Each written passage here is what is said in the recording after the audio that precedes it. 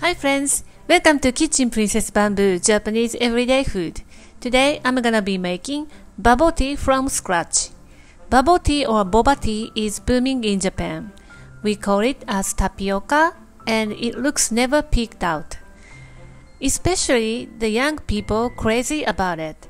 They are in a long line to have one bottle. The chewy and starchy small bowls have attracted Japanese people. But I don't want to be in a long line, so I decided to make them from scratch. Let's get started. Let's make black tapioca pearl. If you can access to black tapioca pearls, prepare according to the package instruction. Put your dark brown sugar and 1/3 of tapioca starch into a pot and pour water. Stir to dissolve. Turn the heat to medium and keep stirring. Cook until thickened.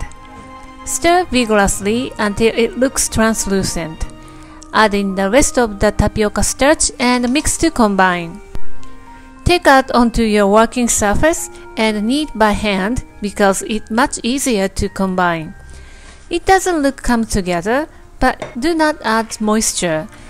It will come together sooner or later. Keep kneading until it comes to one lump. If the dough is too sticky to handle, add some tapioca starch or potato starch and keep kneading. When the dough becomes even like this, let's shape into the pearls. Roll the dough out to a thin rope like this. Cut into small dice. Dust with tapioca starch or potato starch. Shape into small balls. It's time-consuming, but it's worth it. I'm kinda lazy person, so I was wondering what if I didn't shape it. Boil the dough without shaping, and it turns look like this. Bring a pot of water to a boil. Add in the tapioca pearls and cook on medium-low for about 6 to 7 minutes. Stir occasionally to prevent stick to each other. Cook until the pearls floated to the surface. Then cook until it looks translucent. Taste it if you are not sure about cooked or not. Take out with slotted spoon and soak in icy water to create a chewy texture. Meanwhile, let's make dark sugar syrup. Put your dark brown sugar and water into a pot. Bring it to a boil and dissolve sugar. Add in drained tapioca pearl and cook for a couple of minutes.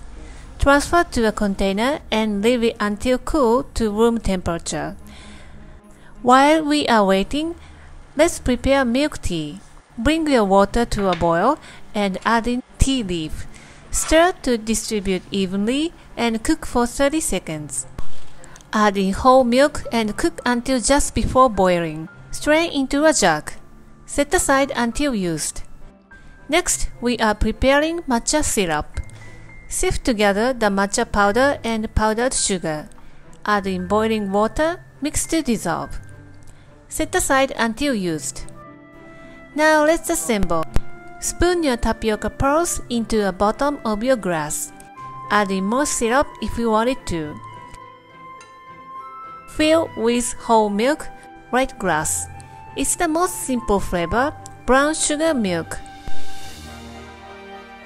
Fill the glass with milk tea in the center.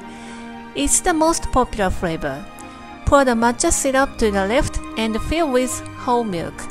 You can substitute milk for your preference, like soy milk or almond milk. Now here is the problem.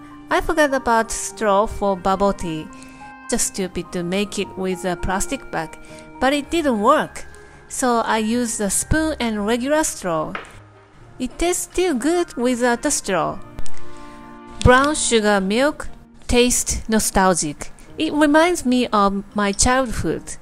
And milk tea has an intense tea flavor because we simmer it in a pot. Last but not least, matcha milk. I like matcha the best. Matcha is so special for us and it goes well with milk. Summer is almost over. but the bubble tea boom is still going on. Give it a try and let me know how you like it. Thank you for watching the video. Give me a thumbs up if you like my video and share with your friends and family. Don't forget to subscribe to my channel if you haven't done so already. Go to my website for more information and complete recipe. And follow me on my social media and tag me on your post if you give it a try. And go and check my store on Amazon to start Japanese cooking. Thanks again and I will see you soon. Bye!